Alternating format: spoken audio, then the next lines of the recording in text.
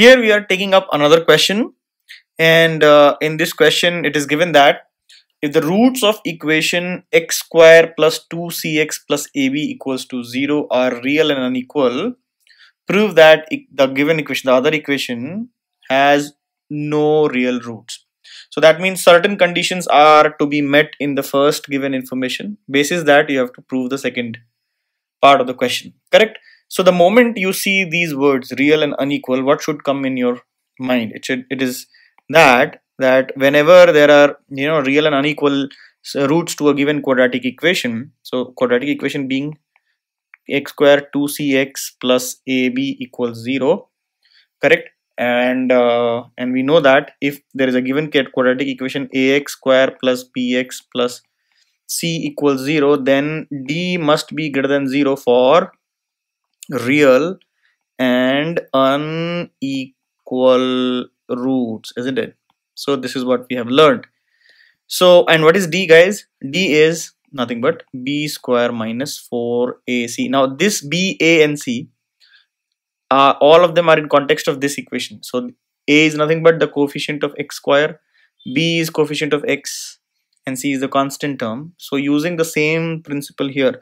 Now don't get confused with whatever I have mentioned here as a, b and c and whatever is given in this question. The meaning of a, b and c here is simply coefficient of x square, coefficient of x, and constant term respectively. So we will deal with only those terms here as well. So if I write the discriminant of this given equation, what will it be? It is nothing but b square, which is 4c square. If you see, b square is 4c square. Why? Let me write one more step. So 2c square is b square here. 2c square is coefficient of x here. Correct? So 2c whole square minus 4 times coefficient of x square, that is 1, multiplied by constant term, that is ab.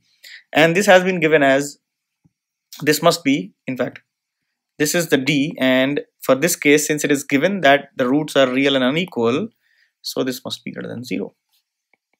Correct? So from this equation basically, we get 4c square minus 4ab is greater than 0. Now if there is an inequality, if you divide the inequality by a constant term, the inequality, a constant positive term, the inequality doesn't change. So what I'm saying is, I'm writing here. So dividing inequality by positive quantity doesn't impact the inequality. What does it mean? If you divide by a negative quantity, then inequality will just change its character. So hence here, if you divide it by, let's say, -1, if you divide this entire inequality by -1, then this greater than equal to sign will become less than equal to. But if you are dividing by positive quantity, then the inequality doesn't change. So hence I can cancel 4 out and I'll get c square minus ab is greater than 0. So this particular information I have now. C square minus ab is greater than 0. Okay. Now let us see what is the discriminant value of the second question. So let us say this was d1, discriminant of the first, and let us find out d2, discriminant of the second equation. Again, if you see here, what will it be? Minus 2a plus b whole squared. See, isn't it? This is my b in the second equation.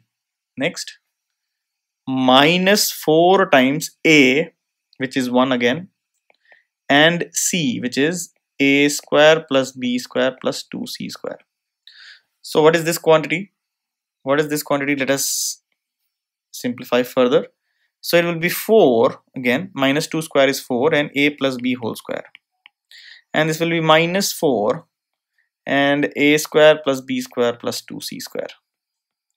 Now let us take 4 common, then what will happen? You will get a square plus b square plus twice ab, isn't it? Because a plus b whole square is a square plus b square plus twice ab, and this is minus a square minus b square and minus 2c square. So I took 4 common, so hence what is left behind? A square, b square, 2ab, and since here it will be minus 1, so because of that it is minus a square minus b square minus 2c square. Let's simplify further. So this a square will go, this b square will go. So what is left is 2ab minus 2c square, isn't it? And then you can see I can take one more 2 common. So 4 into 2, and this becomes ab minus c square. So it is 8 times ab minus c square.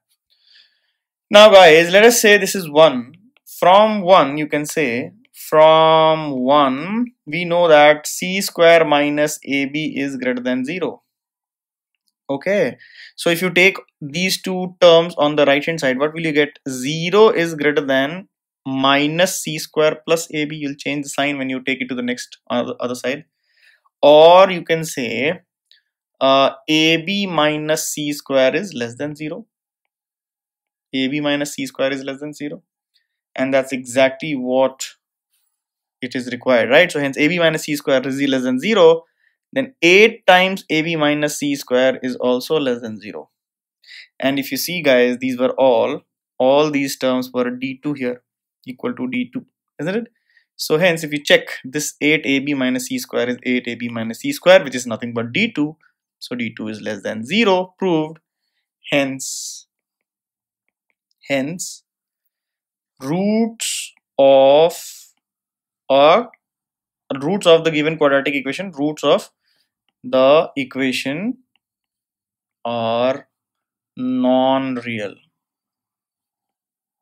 Okay, that's what it was asked to prove, and hence we proved.